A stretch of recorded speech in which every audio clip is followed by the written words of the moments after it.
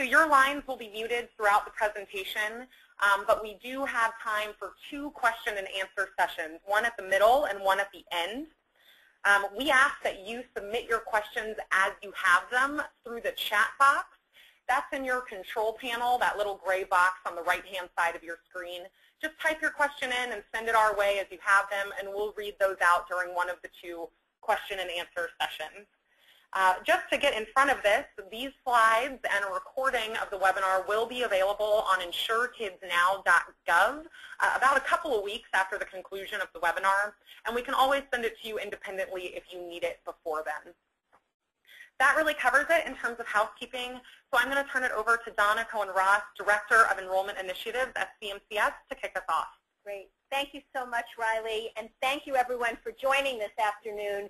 I think we have determined that we have a record number of people signing up for today. Over 800 people have said that they're going to be joining us this afternoon. And what this means to us is that this is a critically important topic. From our perspective, it's one that we haven't done as much as we should about, and so this is our effort to change that.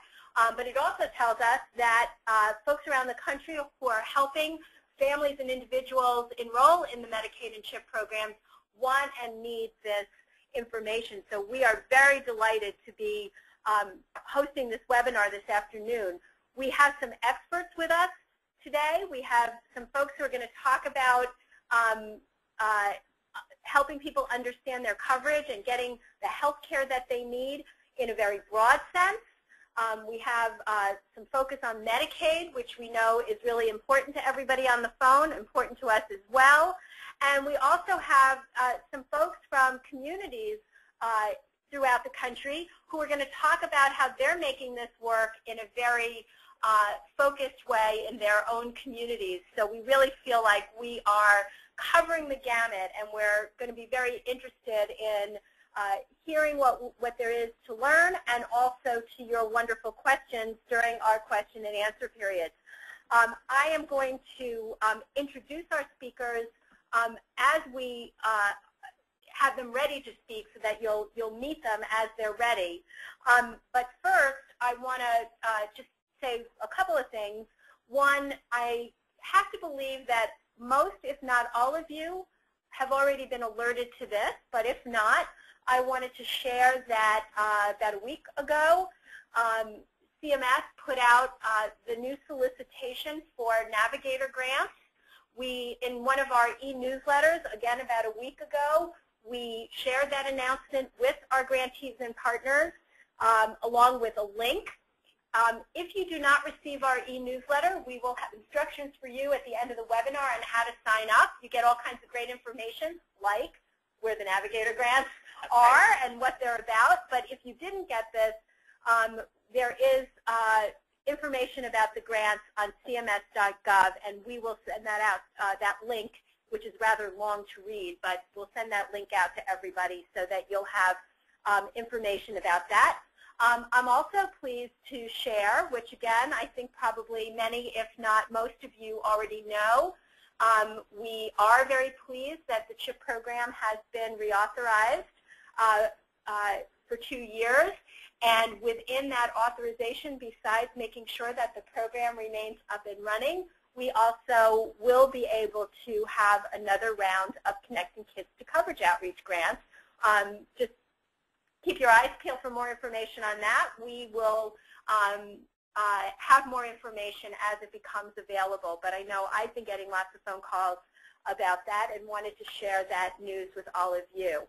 I want to not take any more time and get into the meat of our conversation today, but just start by saying that since October 2013, when we really began in earnest with open enrollment in the marketplace and really pushing for everyone to have health coverage, we have seen the enrollment numbers for Medicaid increase.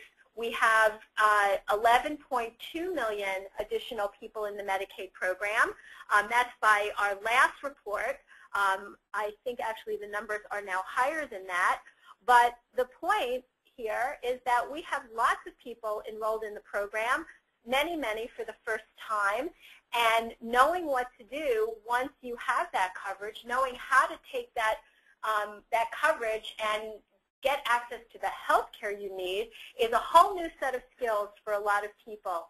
And so many of you who are working hard to help people get enrolled are also being now asked a lot of questions about what to do now that somebody has their Medicaid card, and how do they understand what's available to them and how they should proceed.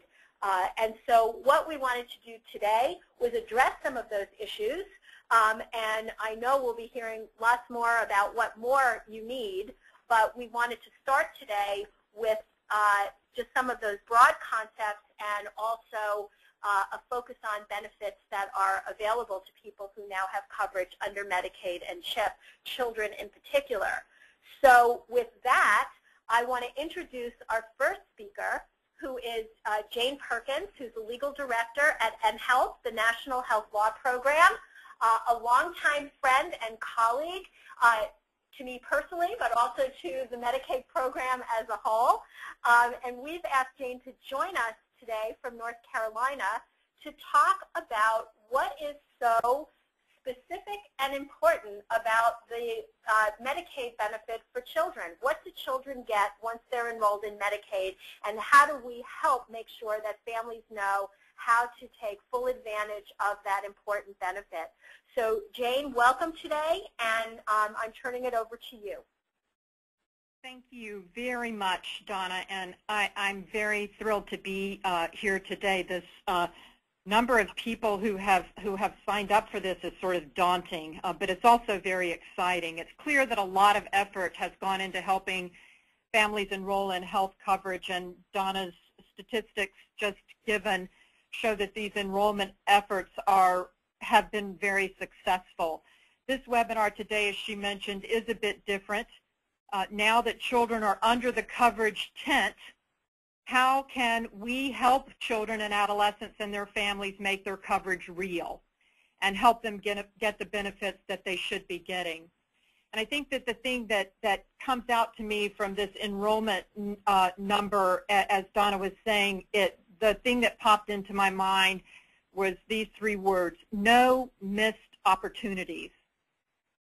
The people on this call do not want to miss the opportunity for doing what they can do to hook families up to coverage that can help their kids. Researchers have investigated what makes people use their health coverage, and in particular, what makes limited income families and children get preventive care. And one finding from this work is actually common sense, but it is a finding from this work, and that is that families will use coverage for their children if they understand some of the benefits of preventive care, how their coverage is designed to reap those benefits, and how to use their coverage. As Donna mentioned, there is in fact a specific benefit, a benefit specifically designed to meet the needs of low-income children and adolescents, and you and we all have a vital role to play in helping families understand the benefits of that coverage, what it is, and how to use it. I'm going to provide an overview so that we will minimize missed opportunities to connect families. So the first step is to talk with families about why coverage is important. As you see from this slide, childhood and adolescence are a time of rapid brain and body development. Children aren't little adults, and you parents on this call who have adolescents may be disagreeing with this next line, but adolescents aren't big children. They have developmental needs and physical needs that are different from those of adults. Poor children have needs that are different from higher income children. They experience health disparities, and here's a list of some of the typical disparities that they experience. They're more likely to have vision, hearing, and speech problems. 80% of learning comes through a visual pathway. I'm not talking anymore solely about sitting in the classroom and looking at the blackboard. I'm talking about looking at this computer screen that you're looking at today, looking at your smartphones, as I'm sure some of you are doing, and tracking left to right, and not just distance visual acuity. 80% of learning through a visual pathway. Untreated tooth decay. Over 36% of poor young children have at least one untreated decayed tooth, compared to about 17% of non-poor children. Minority children are more likely to have dental decay than white children, and their decay is more severe. 40% of Mexican American children, 29% of African American children have had caries, when compared to 18% of white children. Elevated lead blood levels. Just because we don't have lead in most paint anymore doesn't mean we don't still have lead problems. We do.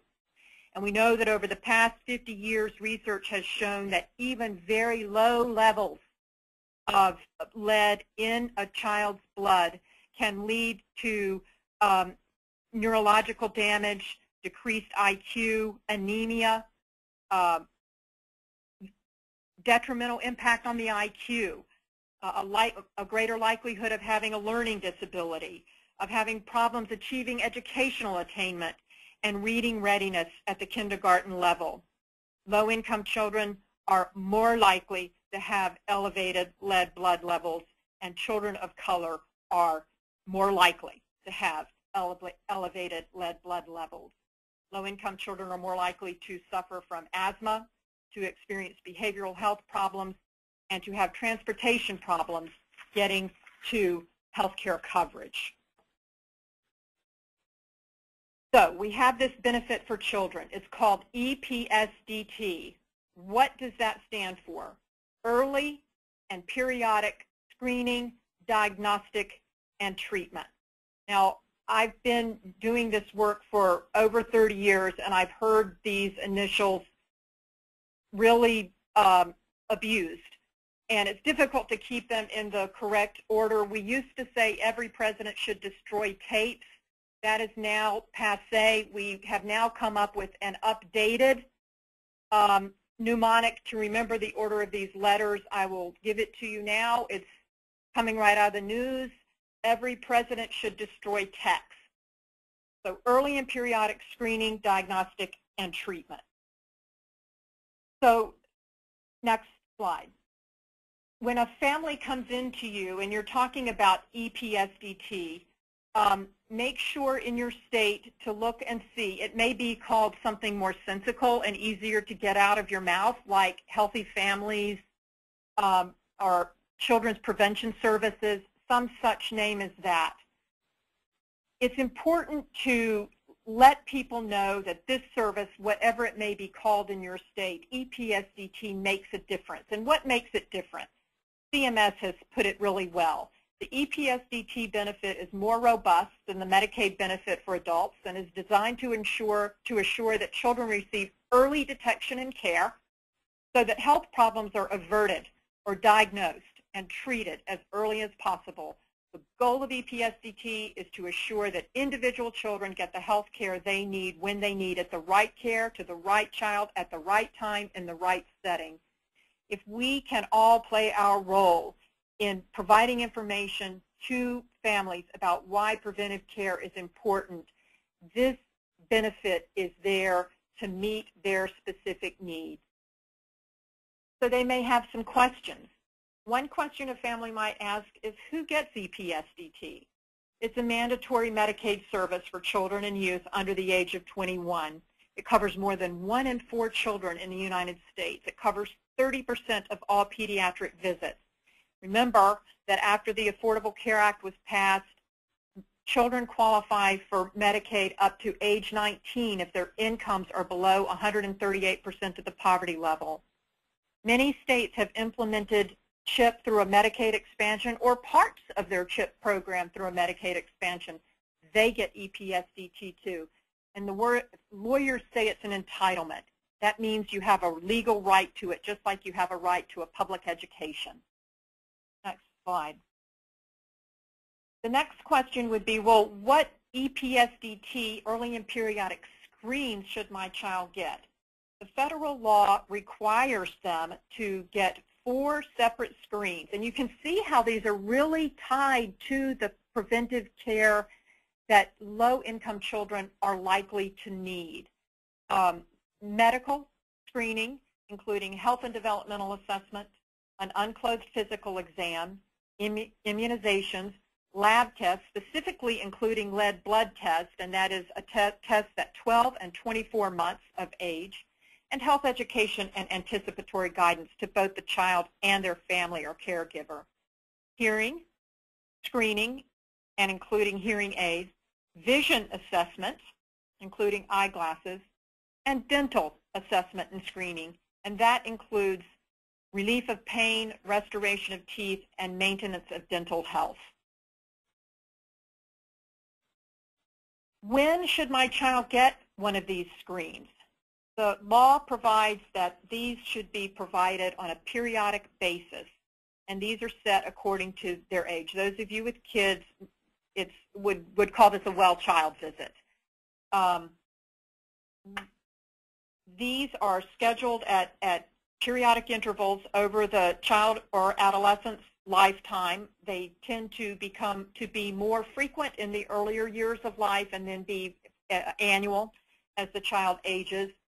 In addition, if a problem is detected between a periodic screen, say there's a periodic screen at age 14 and a periodic screen at age 15, but a problem is detected by a healthcare provider, by a school teacher, by a parent, then what's called an interperiodic or an as-needed screening is also covered. So this is designed to make sure that families and children and youth can get into what they need at any time they need to get into it.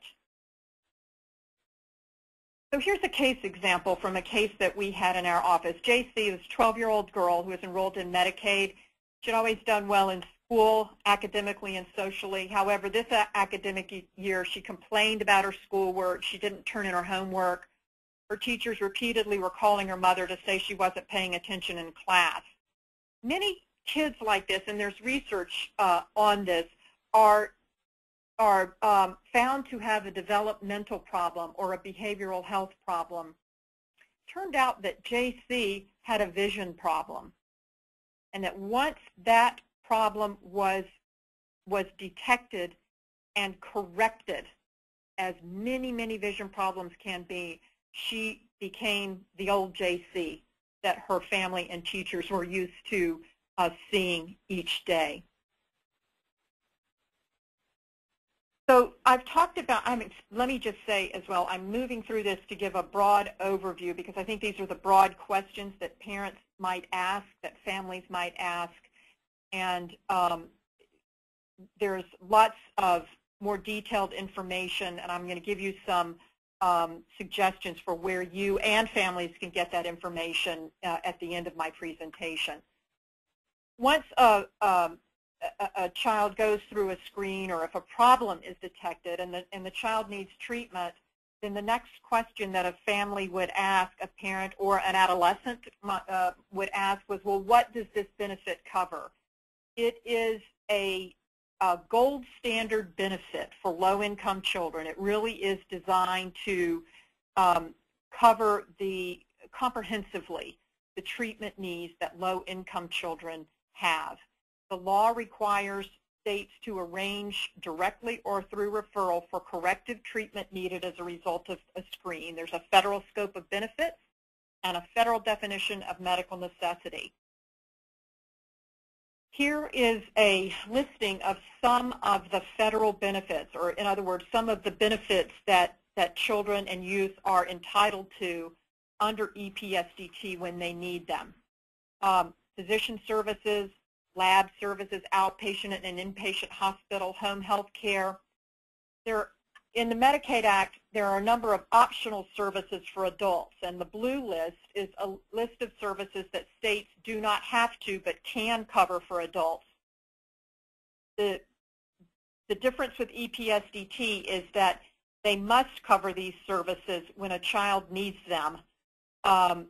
even if they don't cover them under the state Medicaid plan for adults. Personal care services, dental services, physical therapy services, home health care, that also includes medical equipment, transportation, and related services. That's important to a child because one of the related services under transportation is lodging assistance for the parent or caregiver if an overnight stay is required for the child.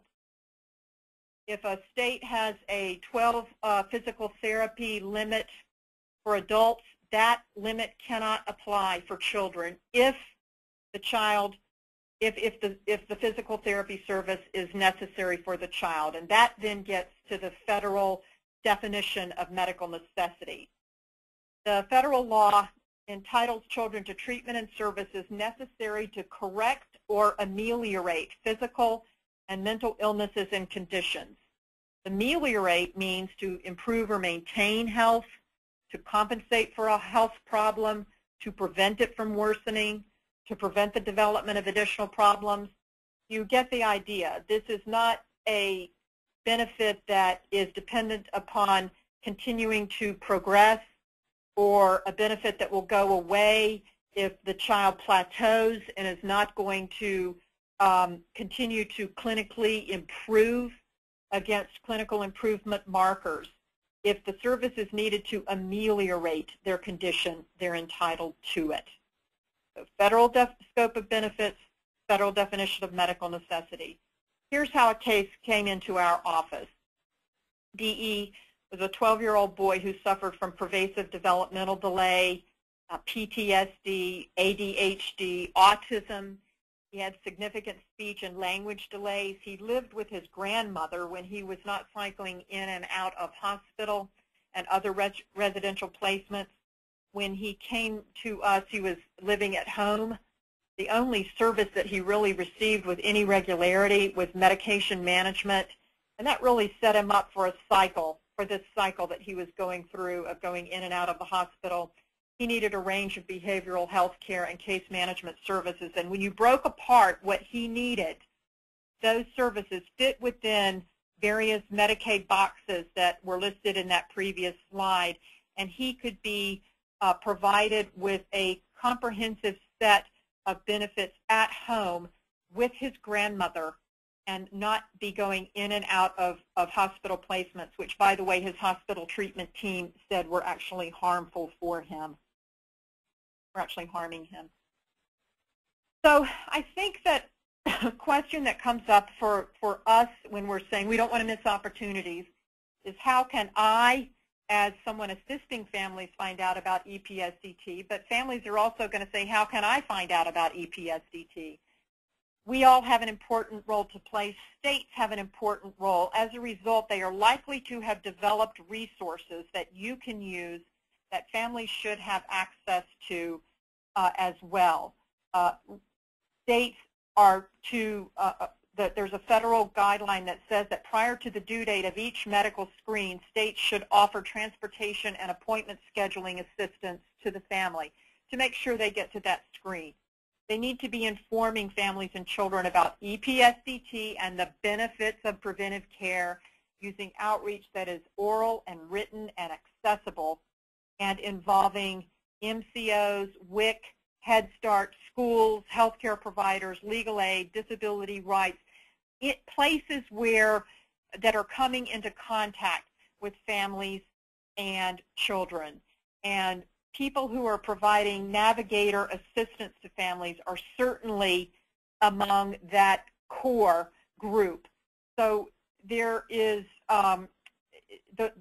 are communications to be had between state EPSDT coordinators and navigators to make sure that information is flowing about the benefits of preventive care, EPSDT, what it is and where to get it, so that families and children are getting the services that they need. Now, here are just some listing of resources. CMS has put some strategy guides together. These are actually for states, but when you look at them, you'll see that they are chock full of information that is not focusing on the push of regulation, but rather the pull of best practices, pulling programs along to get them into a really good place for kids. And there are examples there of how these aspects of EPSDT are working that we all, in looking to avoid missed opportunities, can use and learn from. So I highly commend these 4 strategy guides to you. They concern coverage, oral health, adolescent health, and care coordination. Jane, thank you so much for that walkthrough. I have to say, I am glad that we did not miss the opportunity to have you talk with us today about EPSDT, because I think the full breadth of what this benefit offers is not as well known to people as we would like it to be. And so this is a hugely important way to get people started. So thank you, and stick with us because we're going to get to a question and answer period in a little while. But before we do, I want to welcome our next speaker, Jessica Burkhardt, who is the project manager for community health improvement at the Northwest Regional Primary Care Association.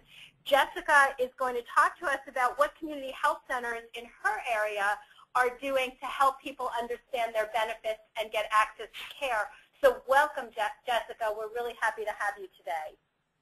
Great. Thanks for inviting me, guys. And I guess it's officially good afternoon to everybody except for maybe some Alaskans and Hawaiians. As mentioned, my name is Jessica Burkhardt, and I work with the Northwest Regional Primary Care Association. Just a little bit about us. We are a regional membership association representing community health centers in what's known as Region X or Region 10. So that includes Washington, Idaho, Alaska, and Oregon. And we provide an array of different services from workforce development, community health improvement program, and other member services. So I wanted to chat a little bit about this concept of health literacy, and I was so excited that I was invited to present on this because this has been a topic that's been of significant interest of mine, and community health centers have really played a critical role in the outreach and enrollment landscape. So for those of you who don't know what a community health center is, they are funded by HRSA, and they tend to be a private or nonprofit entity that's community-based and patient-directed organizations that are governed by a community board. Now, their main goal is to provide primary and preventive care to the medically underserved and uninsured, and that happens to typically be Medicaid-eligible populations. However, they also serve HRSA-specified special populations that include the homeless, individuals that live in public housing, farm workers, but you'll also see other vulnerable populations that they serve, such as low income, refugees, and so forth. Next slide.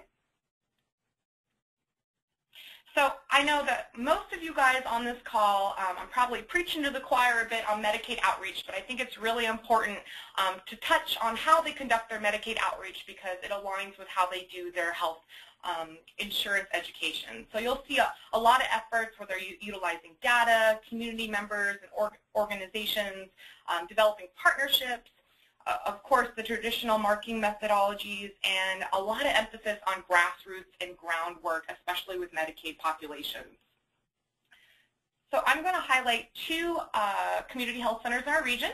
The first is called HealthPoint, and they're located in SeaTac, Washington. And for those of you that are not familiar with Washington State, the SeaTac community, I'm pretty sure, is the most diverse, or one of the most diverse cities in the nation. There's something like 75 to 80 languages that are spoken, a very eclectic community, and a majority of the population are Medicaid eligible.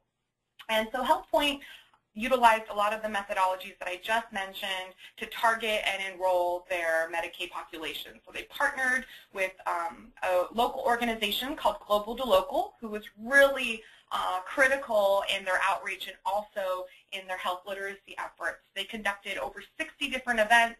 They did marketing, they did groundwork, made sure that they were utilizing community members to really engage their community to set the stage for enrollment and then the next steps. The second organization a community health center located in Portland, Oregon called Central City Concern also utilized some of the methodologies I mentioned. They took kind of a step back by educating their staff pretty intensively on the population itself. I think developing relationships with Medicaid populations is really important. There tends to be certain characteristics in the population that can make it challenging to work with and to do outreach and engagement. So they did a really great job utilizing grassroots efforts, developing fact sheets, training their staff, partnering with local organizations to reach those populations. Next slide. So they're enrolled, now what? And I think for a lot of us that have been involved in the outreach and enrollment program, initially there was a lot of emphasis on, getting folks enrolled. That's the end of the line. But I think we're now really realizing, wait a minute, that's really kind of the starting line to, the whole aspect of having coverage and obtaining care and using your health coverage. I want to say just kind of a quick story. I have a friend who got a Fulbright scholarship to one of the best universities in the nation, and we were chatting on Skype one night, and she was waving her insurance card in front of me saying, I got insurance, and playing devil's advocate, I asked her, so, what are you going to do when you need care? And she looked me straight in the face and said, I'm going to go to the emergency room. And it really kind of shocked me because I thought, she's very well educated, she comes from a background that had access to care, and I think it really illustrates that you can be from any, socio-demographic or class or population, and it really doesn't matter where you come from or who you are, that health insurance literacy and health literacy in general will affect you. So looking past coverage, what are the next steps? And I think first and foremost is insurance education, so helping consumers understand their benefits and make the most out of their plan. Next is health literacy education, so helping consumers understand the health system, how to navigate it, and not just navigate it, but navigate it efficiently and effectively. Engagement, ensuring that consumers are learning how to identify a primary care provider and or clinic where they should go to, because again, a lot of folks wait until they have an emergency or they're sick and then they're in the ER, and we're really trying to focus on that preventive and primary care. And that's, again, that activation piece that you see as number 4. So I just wanted to kind of highlight, what happens after you get somebody enrolled, and I think it's a perfect segue into what some of our community health centers have done to address this issue. Next slide. So I also want to take a moment to differentiate between health literacy and health insurance literacy, because they're really two different concepts, and you really can't have one without the other. So first, I think a lot of people are talking about health literacy, and I think it's important to note that, again, it differs from health insurance literacy. So health literacy is defined, and this comes from HRSA, as the degree to which individuals have the capacity to obtain, process, and understand basic health information needed to make appropriate health decisions and services needed to prevent or treat illness. So this definition, if you read it, kind of has an assumption that the person knows their insurance and what's covered and what's not, and that they already have that competency to dive into the health system.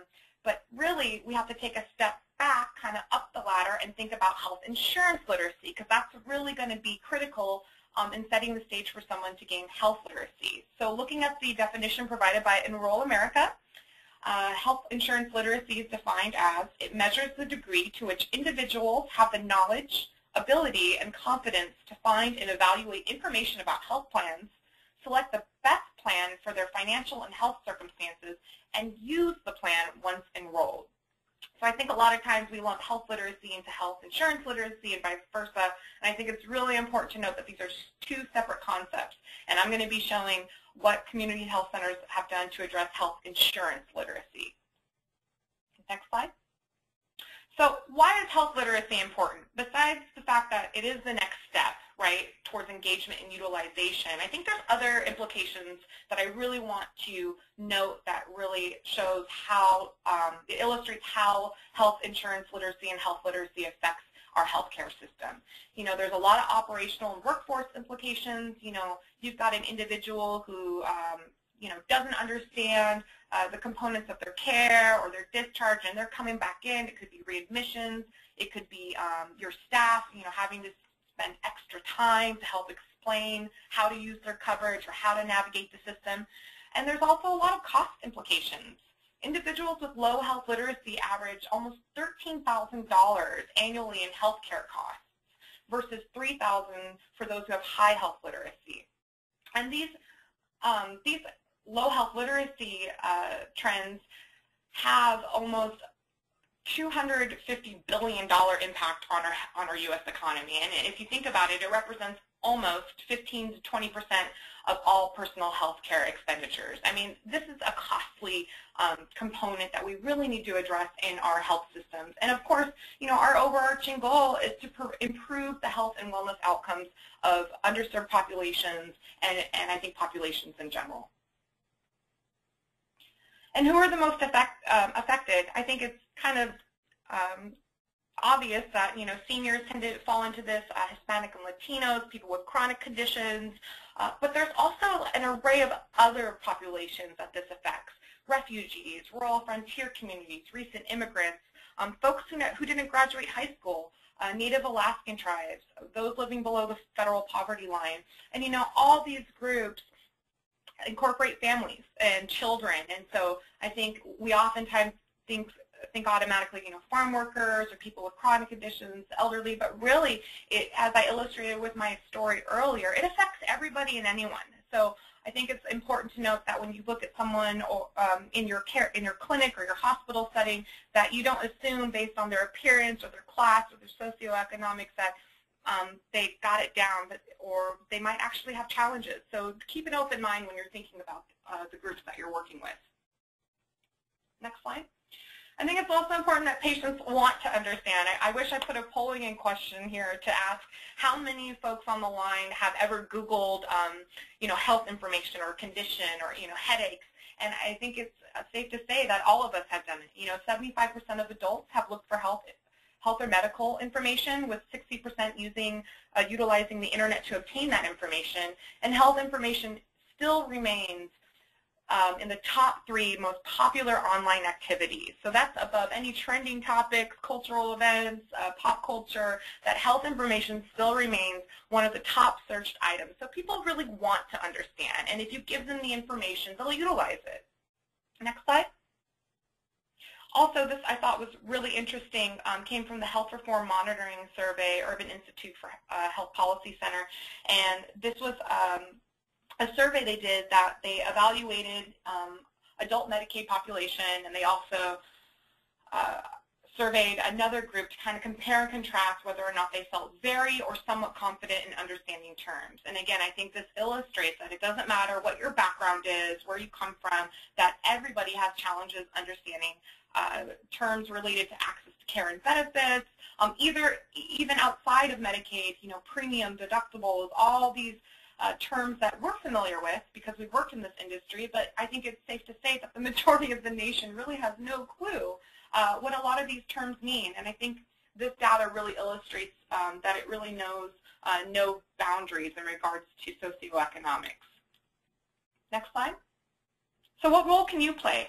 And we've got a great panel of co-presenters who are going to offer a lot of different ideas and activities that you can play, but I think thinking more basically, as we enter this new era of ensuring people understand their care and understand their plan, is building that culture of health literacy, organization-wide training and awareness, just to keep it on folks' radar. So that way, if an individual has a question about something, there's a sense of unity in the organization where they can say, oh, you need to talk to so-and-so about this or that. Utilizing your enrollment workers, which we'll talk about today, providing education to those staff and training them on health and health insurance literacy issues. You can incorporate it into your outreach program. A lot of community health centers host health and wellness events. You could have a booth that talks about health literacy, health insurance literacy, creating customized resources, which we'll have an example of later, and utilize relationships for education. So, tap into your community leaders or community organizations that work a lot with the population that you've enrolled and that you're trying to get engaged to utilize their benefits. And also utilizing community health workers or promotores on implementing health literacy and insurance literacy education training into their curriculums. Next slide. So now that we've talked a little more broad about why it's important, why we should, what you can do, I want to kind of break it down into some hard examples that we found in our region on how they decided to tackle, educating people on how to use their benefits. And the first one comes from HealthPoint, and this is specifically by Global to Local, which was the organization I mentioned that they partnered with. And their strategy was educating the staff. So educating the staff that was going to be working with these populations or are working with these groups. And as you can see on their client intake and assessment process, you'll see that they're assessing the client's knowledge, they're assessing the client's needs, so you're finding out what they do know, what they don't know, really developing a structured next steps, and linking them to the proper resources or organizations where they can find further information. So they incorporated health insurance literacy into their IPA training. IPA stands for in-person assisters, for those that aren't familiar with that acronym. They provided an understanding of general health insurance terms, QHPs, qualified health plans, Medicaid, and as well as basic understanding of general insurance terms and health terms. They created customized resources and learning tools for their staff, and again, built relationships in their community where they could connect the consumer to resources or organizations for further assistance. So this promising strategy really focuses on educating the staff that you're going to be utilizing to engage this population. The next strategy is educating the consumers. So you can't have one without the other. And I thought this was really great. This came from Central City Concern, again in Portland, Oregon. And they did a really fabulous job on creating this what's next step, right? Because again, folks think that coverage is the end of the line, but it's really not.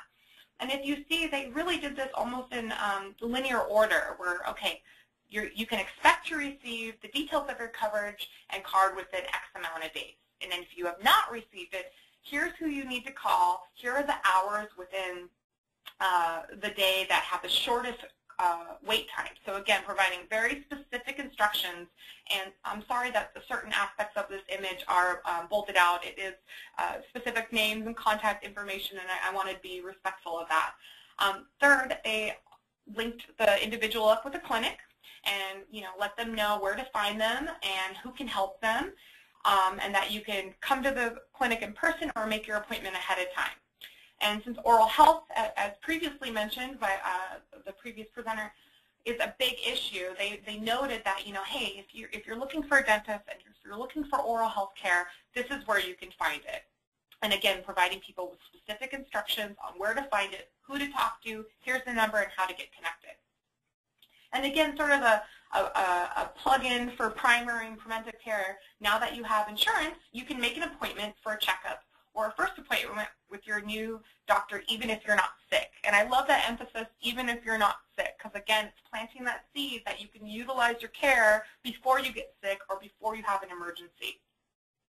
And again, just kind of noting the Oregon Health Plan component. So I thought this was really great because I like how they customized it for their specific community, providing next steps, what to expect, who to talk to, and I think it also lets the consumer know that they care. And people are much more receptive when you give them the information and let them feel empowered to tackle, their care on their own. Next slide. I also kind of wanted to touch base a little bit on other methods for addressing health and health insurance literacy, and one of my presenters will be doing a deep dive into this. But I think sort of the 5 kind of basic rules on addressing this issue is building, again, that safe and shame-free culture. A lot of folks might be embarrassed to say that they can't read or that they don't understand what the physician or nurse is saying. So again, building that culture of safety and awareness is really critical. You'll hear by the next presenter about the Teach Back method, which is a great method on helping consumers understand almost anything, and utilizing engaging questions, and again, creating that safe culture for folks to feel that they can ask questions or that they can say, I don't understand. Utilizing the use of imagery and pictures, which is really great for folks where English is their second language, or they might have general low literacy rates. And again, emphasis on plain language. A lot of folks don't know what laceration means, but they know what a cut is. And so again, being mindful that, though we may speak in clinical terms and healthcare terms, the majority of the population does not. And again, engaging the individual and asking questions. Do you understand this? Do you have any other questions? Is there anything I missed? To really make the individual feel safe, that they can ask questions and share where they might need help. So that's it for me, and for those of you that might have any questions about general health literacy training or other methodologies to address health or health insurance literacy, my contact information is here, and I'm happy to take questions during the Q&A portion of this webinar. Thank you. Jessica, thank you so much. This is Donna again. I think that you gave us some really good overview in the beginning, and I think some of the stuff that you talked about towards the end, particularly the importance of customizing materials so that they resonate in your own community, because every community is different. I think that was incredibly important. I hope that's one big takeaway that our participants leave with, so thank you about that. Now, we are really trying to be mindful of people's time, so if we can hold questions until the end.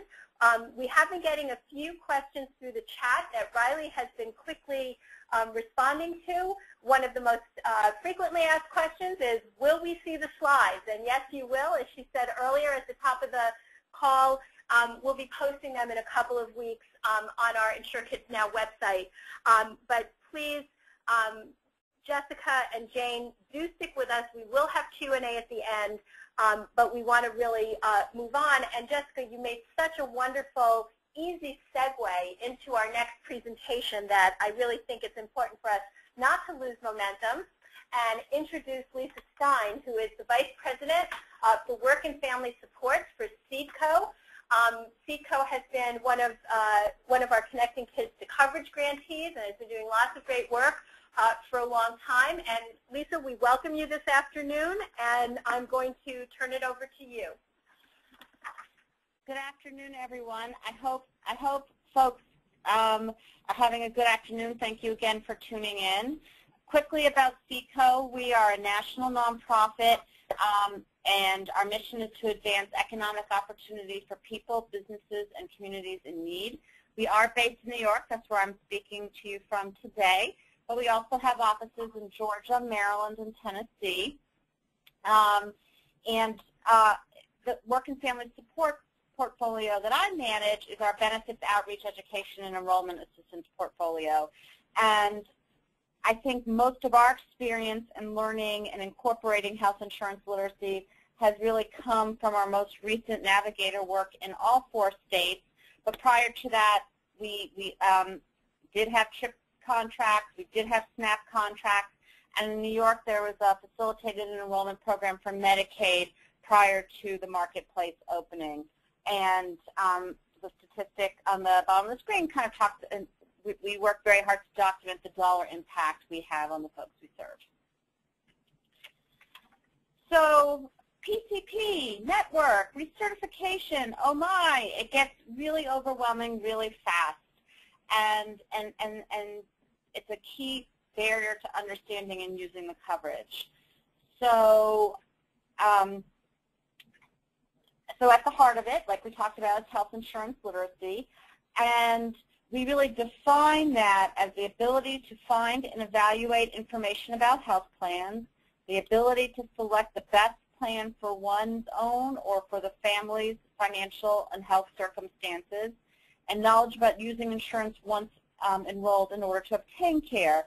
So that plays out that, you understand the services that are covered by Medicaid or CHIP, that you understand your explanation of benefits and your subscriber contract.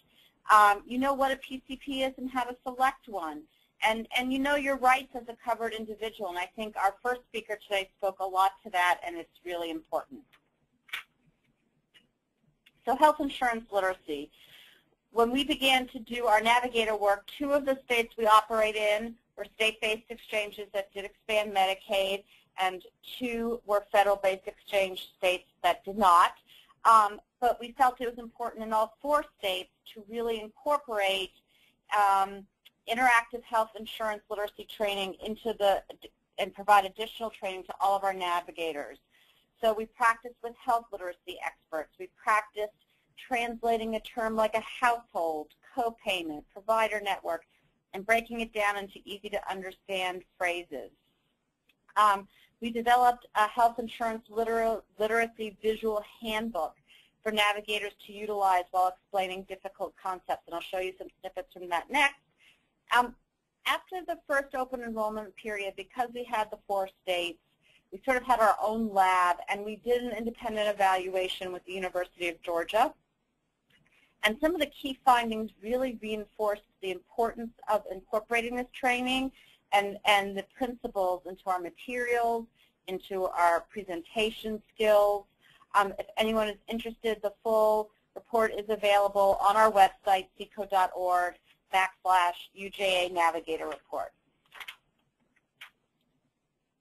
So on this slide, you see 2 examples. So we developed this tool for navigators and assisters to use when discussing Medicaid enrollment, if applicable, CHIP enrollment, if applicable, and QHP enrollment when applicable.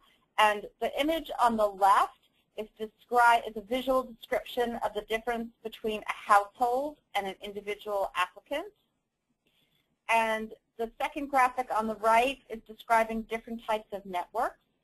And what's really great about this book is that we did translate it into Spanish, and then we also did a version with, and so on the back of each page is an explanation from the navigator and when to use the picture descriptions. We also kept a version blank. We have groups that have translated it into Vietnamese. We have groups that have translated it into Chinese. We have a navigator that has translated it into Russian.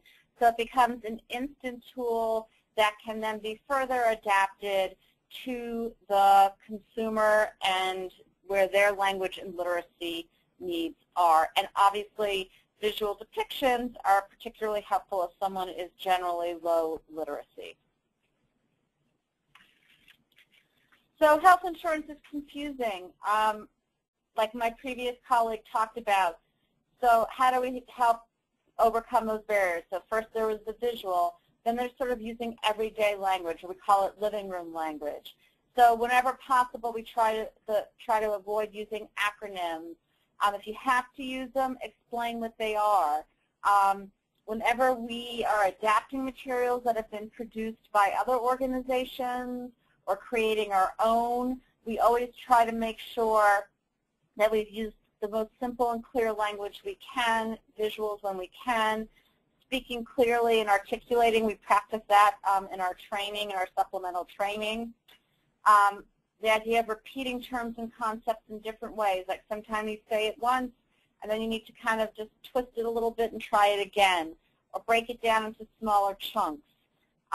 Sometimes reading it out loud versus giving someone something to read. It will depend on the consumer's ability to comprehend, their literacy level. Sometimes hearing it feels less overwhelming than seeing 4 pages of small print, no space, little margin, etc.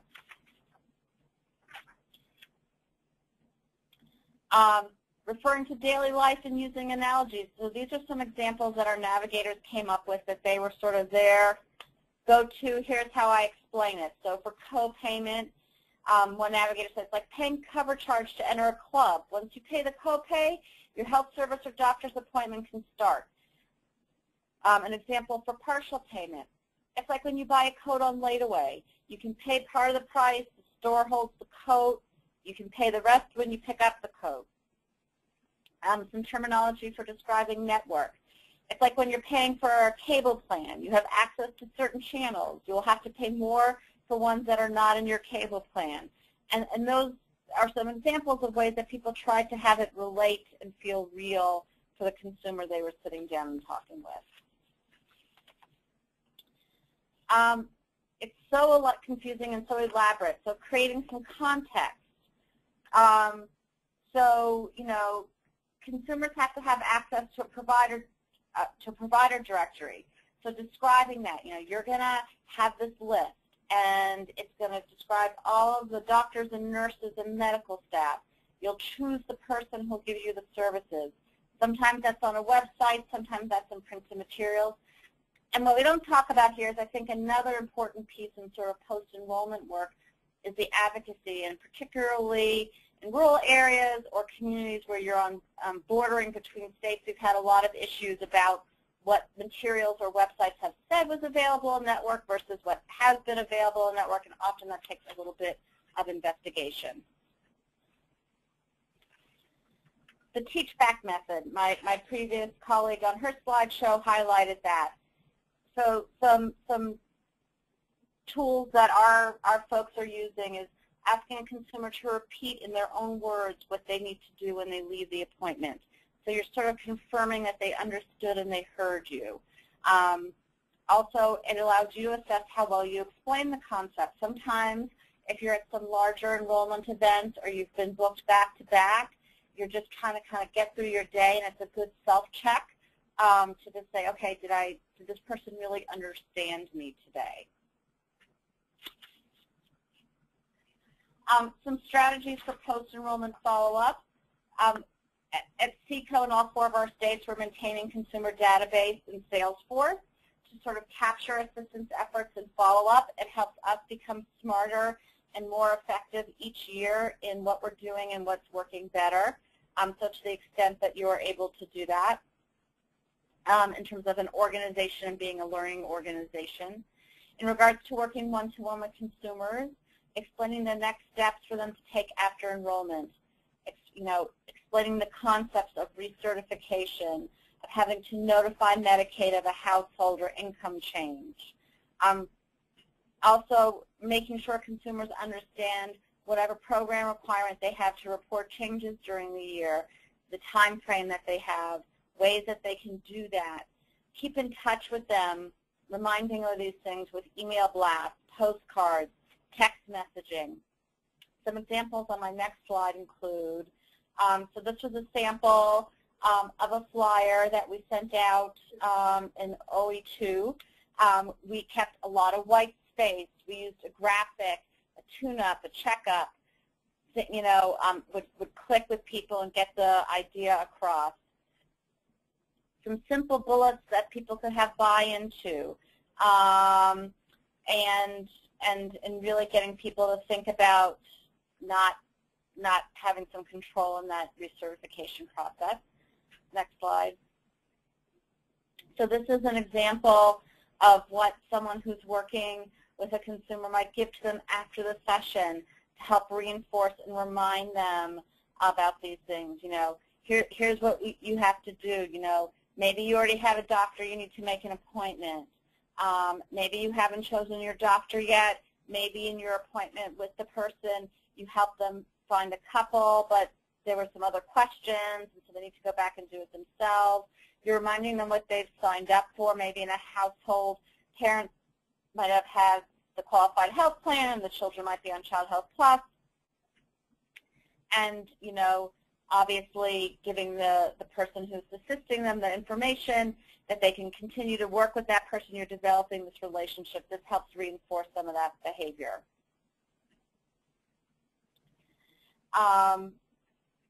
Then,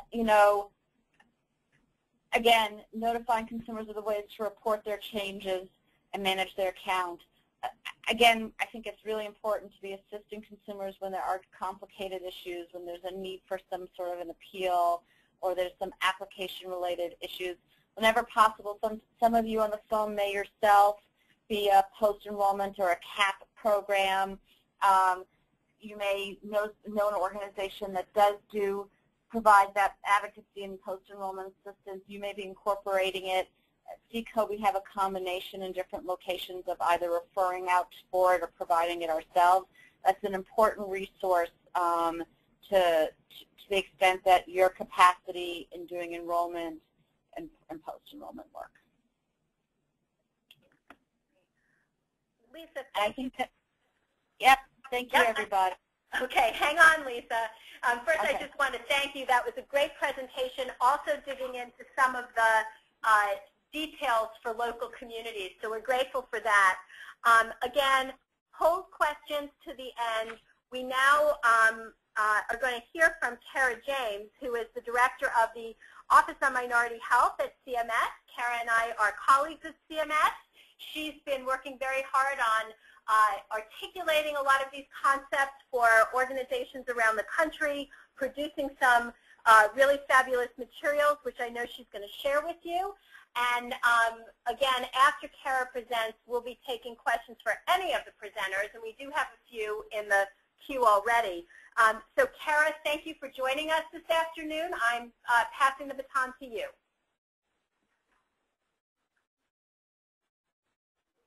Thank you, Donna, and thank you all for being here this afternoon. I'm really excited to share with you a couple of resources that Donna mentioned we've been working on, and hopefully that can help you in the work that you're doing, working with consumers both to improve, as Jessica mentioned, their health as well as health insurance literacy.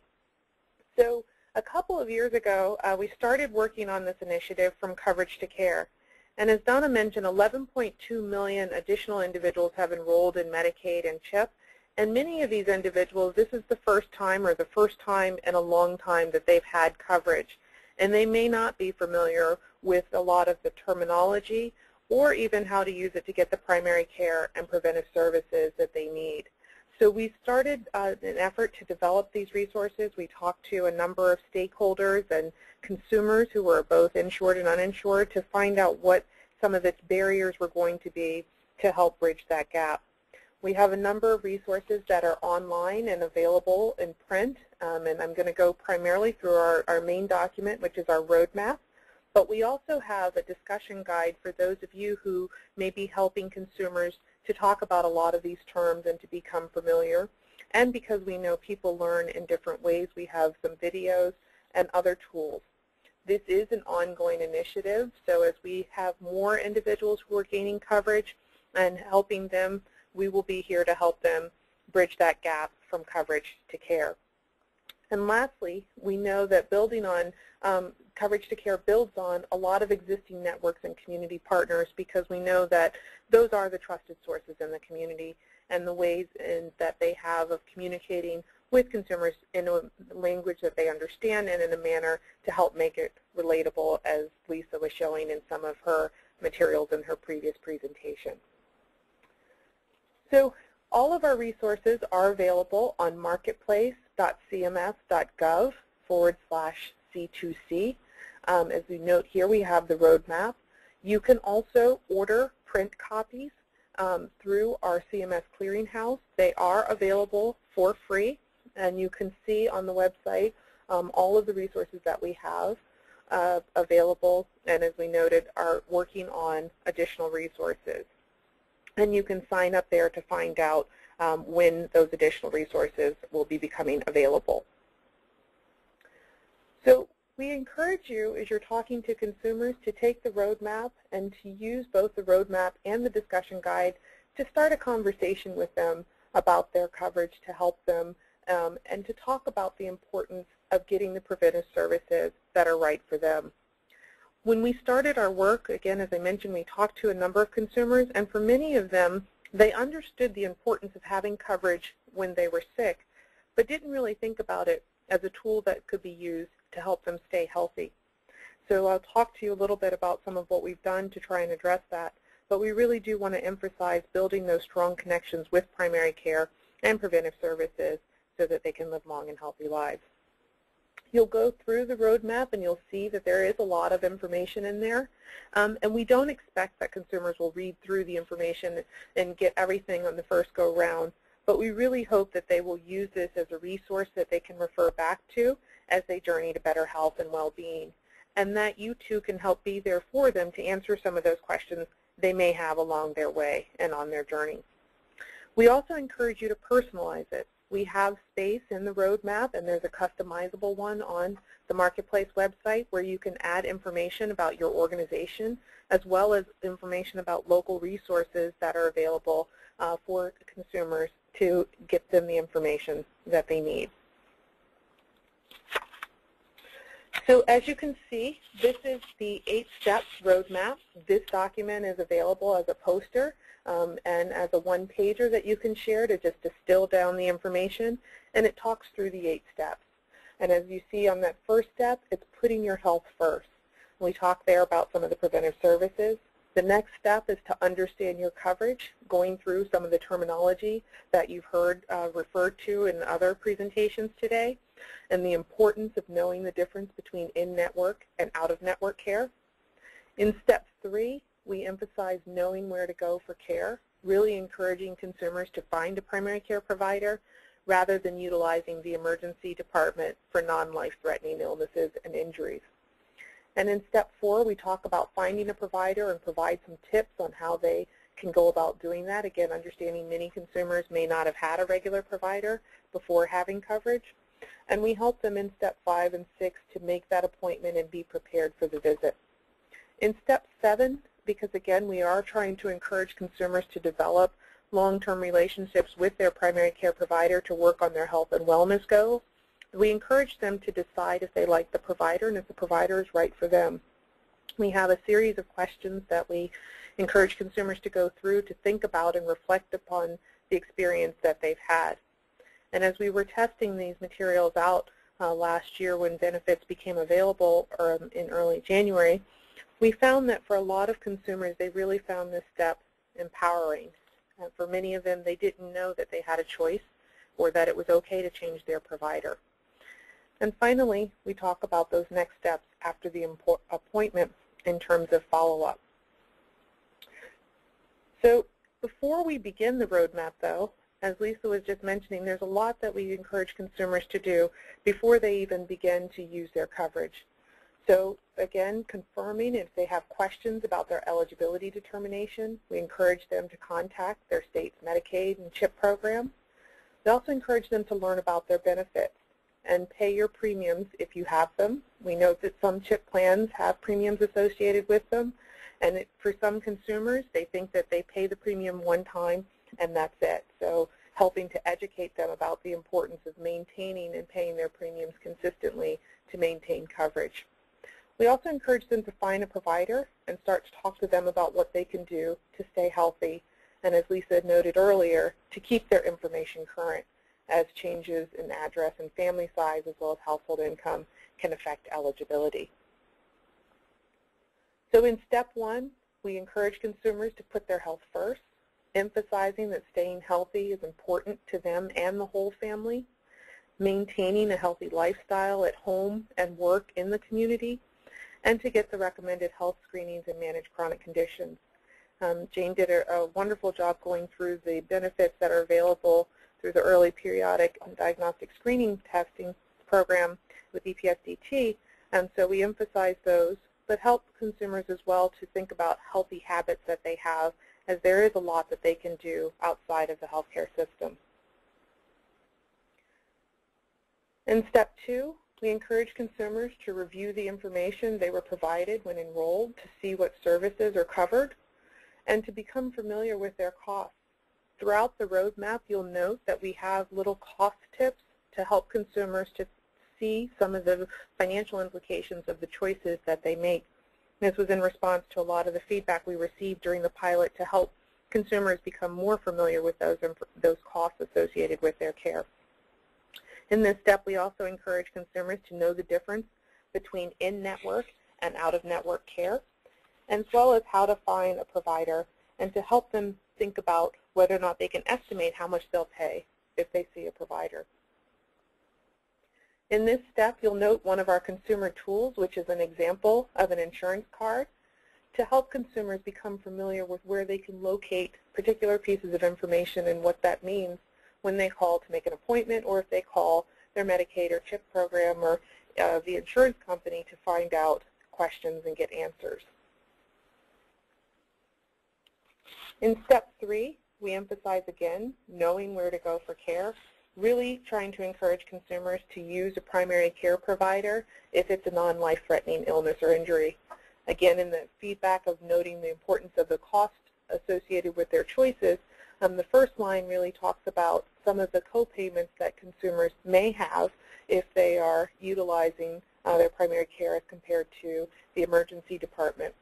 We also talk about the fact that with a primary care provider, you can generally call ahead and make an appointment and be seen around the time of that appointment, as opposed to the emergency department where you can wait for several hours before you're seen if it's not an emergency.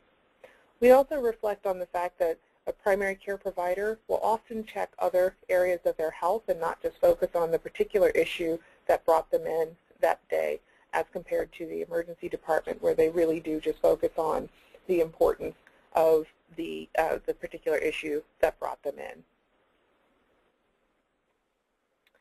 In step 8, we talk about those next steps after their visit, encouraging consumers to write down their provider's instructions and healthy living tips so they can act on them once they leave, as well as encouraging them to schedule any follow-up visits that they have or fill any prescriptions for services that they have, and to review documents that they have received if they have questions, and to contact their plan or their state Medicaid and CHIP program if they have any questions. We also encourage consumers to think about, do you know what to do to keep yourself healthy? Or do you know what number to call if you get sick and need to make a same-day appointment or come back? The roadmap, as you see, will also have a number of other resources. We have a broader glossary of health coverage terms towards the end, more so than what we cover in step 2 of Understand Your Coverage. We also include a resource list that has additional resources such as questions to ask their provider and some medication tracking management, as well as a personal health tracking checklist where consumers can write down information about some of their screenings that they have received. And finally, there's some information for them to write down more information about their coverage and their provider contact information. So since we have released these resources nationally, we did so last June, we've seen a variety of organizations who are using these.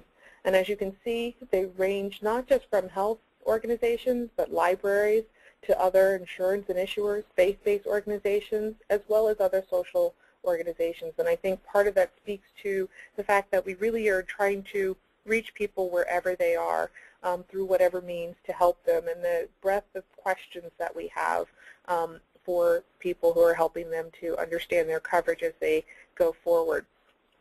You also note that some of the CHIP counselors, the state health insurance plan, these are organizations working with our older Americans, and they too have questions as they're aging into Medicare and understanding their coverage.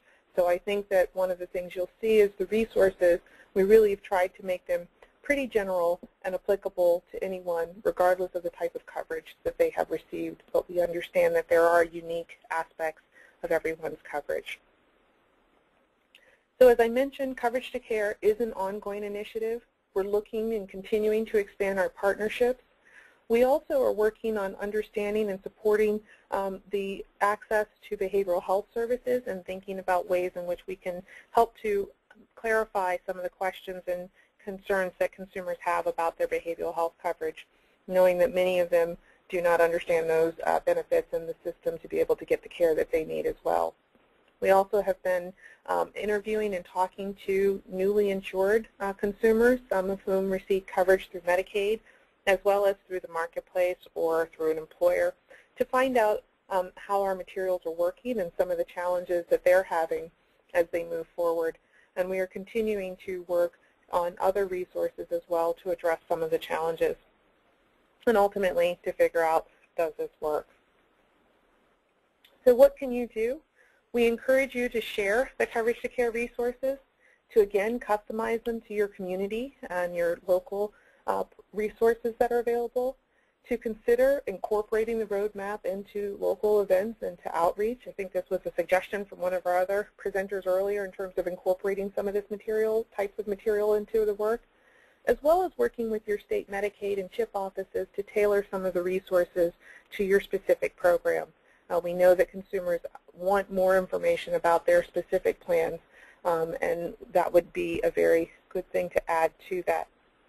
And also, we don't want this to be one-sided, so how can we engage with providers and issuers on the other side to help them understand the needs and some of the challenges that these consumers may be facing as they come into Medicaid and CHIP for the first time and are using coverage to help them make the most of it and to have better provider-patient relationships.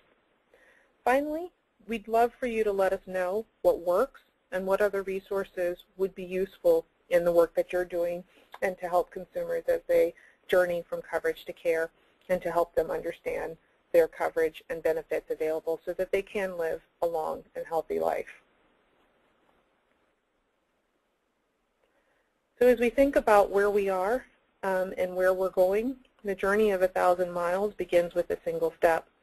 11.2 million additional individuals enrolled in Medicaid and CHIP is a huge step, and the next step is to really make sure that they are able to understand their coverage and connect to the healthcare system to get the care that they need. And I know that together we can ensure that all Americans have access to quality, affordable health coverage and that disparities in health care are eliminated. Kara, thank you so much. You have really helped us in proceeding on this journey. Everyone has, and we're very grateful for it. We do have some time left for a couple questions. We've been getting good questions through the chat, so please use that avenue if you have more questions. I am going to give Riley 1 minute to tell you about an upcoming activity, and then I'm going to get to the questions. We have at least one for all of our presenters, so hang on with us. And Riley, tell us about the Twitter storm. Yeah, thanks, Donna. We just didn't want to let y'all go without telling you about our upcoming Connecting Kids to Coverage Twitter storm. If you're not familiar, a Twitter storm is just a kind of burst of activity on Twitter around a certain hashtag. So on May 5th, starting at 3 p.m., our Twitter handle, @IKNGov, will be tweeting along with co-hosts American Academy of Pediatrics and Moms Rising using the Enroll365 hashtag to remind families that enrollment in Medicaid and CHIP goes year-round and to spread a lot of our campaign resources. So we hope you'll follow us, that's @IKNGov, and join us in our Twitter storm using the Enroll365 hashtag on May 5th at 3 p.m. And with that, I'll turn it back over to Donna so we can get to some of your great questions that you've answered. Great. Thanks, Riley. So I'm going to ask you the first question. Yes.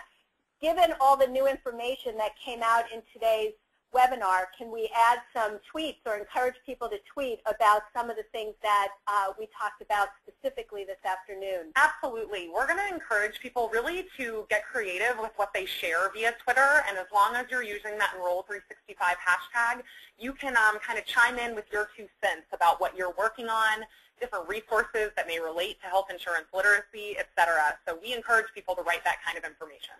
Terrific. Now, let's get to your questions in the time that we have left.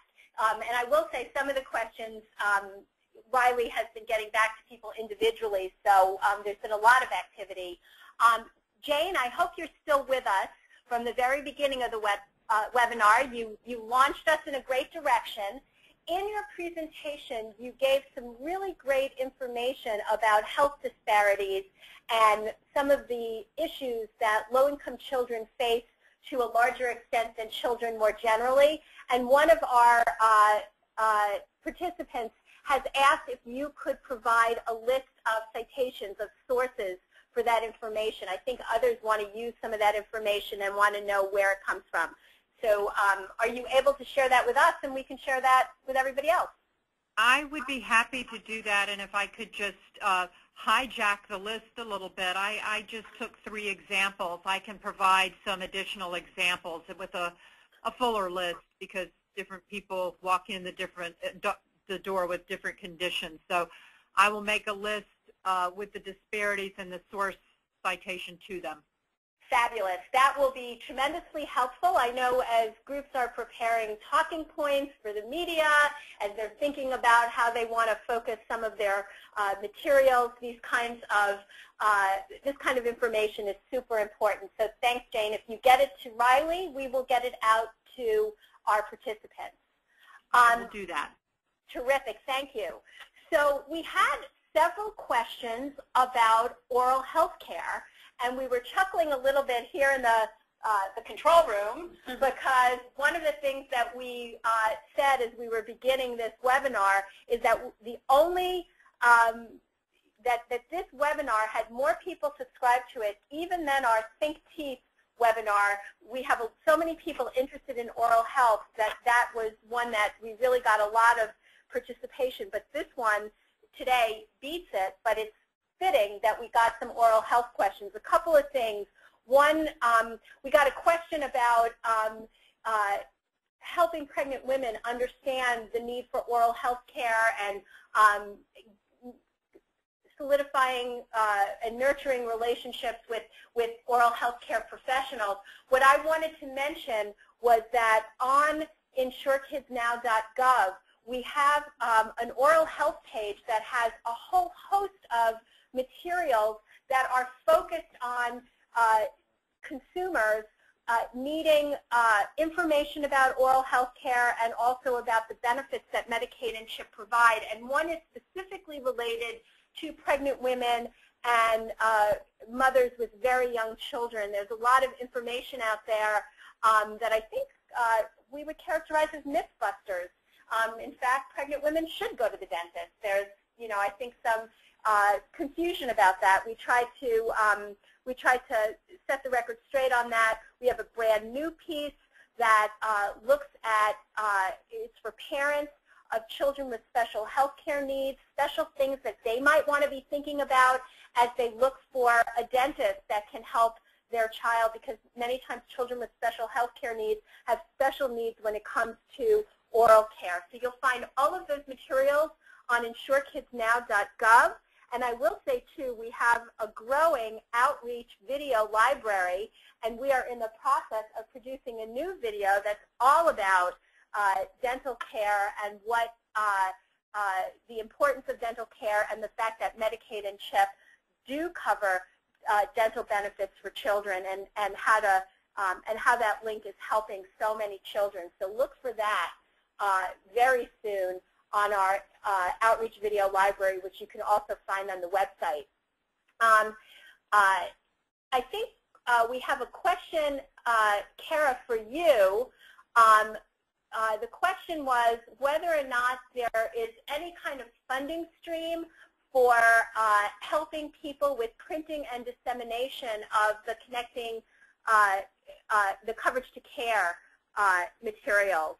I know that you talked about where people can get them, but is there some help available with respect to producing them or getting them in quantity? So thank you for that question. So right now, as we mentioned, you can order the materials for free from the warehouse. You can get them in large quantities. We also are offering, if anyone would like to have the commercial version of it to print on their own, that they can do that. We don't have at this particular point like a grant program or something to help with the dissemination. We have been largely relying on a lot of those existing networks, and many of the organizations are themselves sort of navigator and assister organizations already. I also forgot to mention, and people will see it on the website, that we have translated the materials into 7 languages, and those are, the roadmap is available in Spanish, as well as Chinese, Vietnamese, Korean, Russian, Arabic, and Haitian Creole. And those were our sort of top languages for the call center and some of the resources that we had available during open enrollment. Great. Thank you so much, Kara.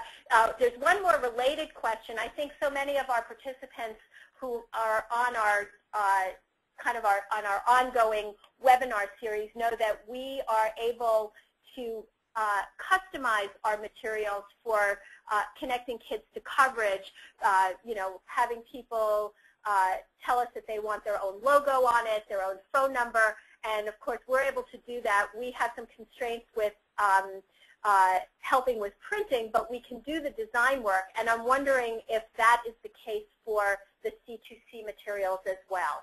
That's another great question, and so yes, there is on the marketplace.cms.gov/C2C. There is a link at the first where you'll see the roadmap. There is a customizable PDF that also includes a little documentation on where exactly the roadmap can be customizable to add your information and logo. So that is something that is available.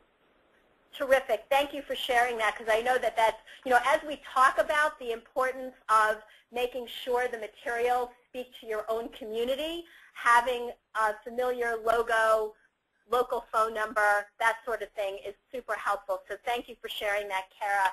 I want to go back to Lisa We had a question early on as you were describing the health literacy tool from Seedco.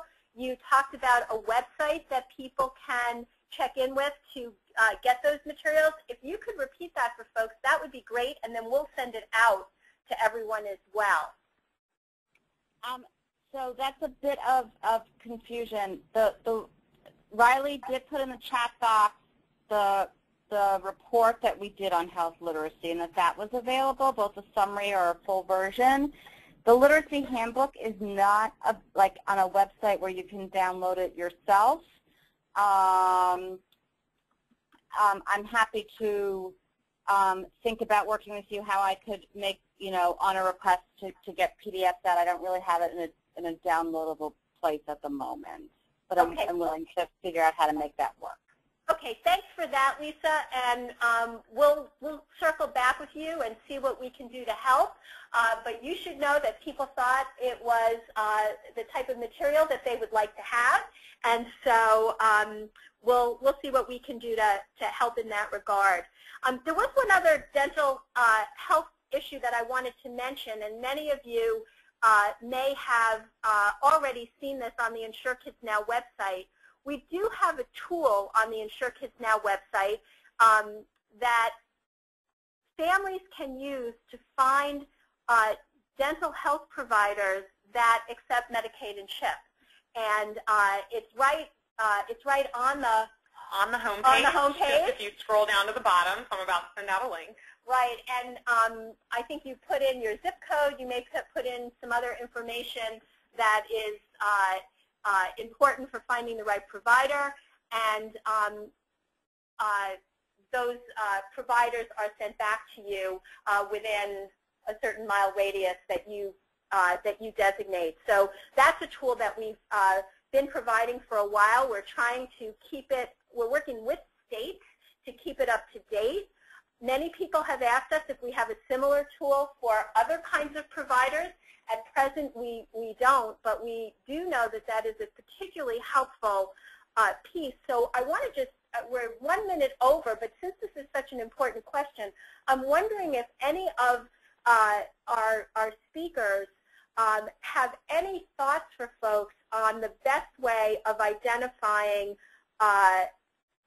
providers in the community that do accept, that are accepting new Medicaid patients. Jane or Jessica, do you have any thoughts on that? It is a really challenging thing sometimes, but we know that state agencies can help, but how can community organizations help? This is Jane. We have worked with some community-based organizations in the past that have done some cold calling to just, particularly where managed care organizations are in place and have listed in their directories the dentists who are participating. They'll just periodically call dentists in the listing to make sure that they're still accepting new patients or to confirm that they indeed are not. So that is one suggestion. Some managed care organizations will post their directories online, and again, we've worked with community groups that have sort of monitored those to make sure they're up to date and to keep them, help pressure on to keep them accurate. Great. Thank you so much, Jane. Jessica, did you have anything to add to that? I wonder from the Community Health Center point of view, is there something that you would like to share? I think it really varies from state to state, but some of the suggestions that Jane mentioned would be a good starting point. There are some organizations, again, it's kind of state by state, that keep those lists, but right off the top of my head, I'd have to do a little bit of digging to find those names specifically. Okay, thanks so much, both Jane and Jessica, for that. The only thing I'll add is that, again, this is a vexing problem. In a national survey that CMS did just a couple of years ago, we learned that for children, this was really an issue, particularly for specialists, but not so much parents report, not so much for primary care providers, but it's still something to be very mindful of and to find ways of helping people in your community. I want to we're 4 minutes over. We try never to do that, but we've had such great participation and great questions. I want to take the opportunity to thank everyone. We had hundreds of people who stuck with us to the very end. I particularly want to thank all of our presenters, Jane Perkins from NHELP, Jessica Boucard from the Northwest Regional Primary Care Association, Lisa Stein from CEDCO, and Kara James from CMS. I want to thank also our team here at Connecting Kids to Coverage who coordinated and cajoled and helped to pull all of this together and kept track of your good questions and helped with the really great set of slides, which will be available very soon on Insure Kids Now. Now that we are at 5 minutes past the appointed time, I want to take the opportunity to just thank you all very, very much, to let you know that if you are signed up or will sign up for our e-newsletter, we'll be sending you lots of information about activities down the road, including our next webinar, which will talk about summer safety and getting into back-to-school time. So we're shocked, actually, that we're back at back-to-school time already, but we are.